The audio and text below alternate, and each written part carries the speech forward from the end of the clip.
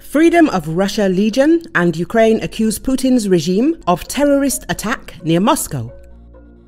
The Freedom of Russia Legion has posted a statement accusing Putin's terrorist regime of committing the recent terrorist attack at a concert hall in Moscow Oblast. We accuse Putin's terrorist regime of today's tragedy. We have faced similar manifestations of the Kremlin's dictatorship since the very first days of Putin's rule and are not surprised by yet another bloody provocation. The Freedom of Russia Legion said. The Legion claims that both the terrorist attack and its media coverage were planned. The Legion stressed that they do not fight civilians. Terrorist attacks are a method often employed by Putin's security services, which we do not support and against which we fight.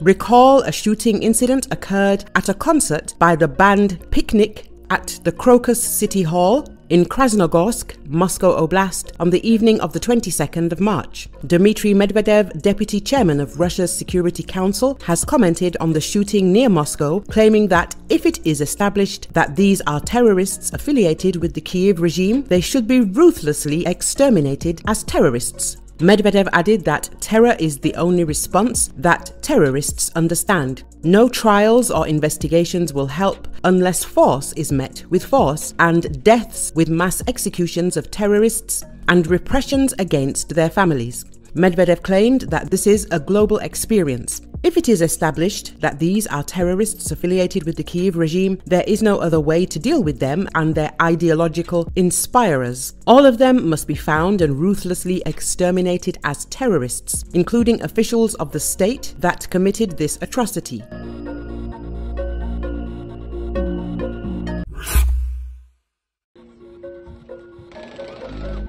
A shooting has occurred in the Crocus City Hall shopping center located in Krasnogorsk city in Russia's Moscow region, Russian media reported.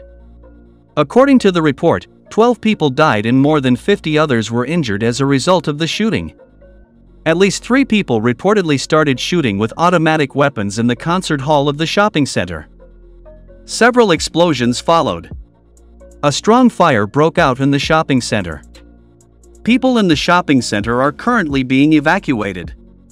The roof of the building collapsed as a result of the fire.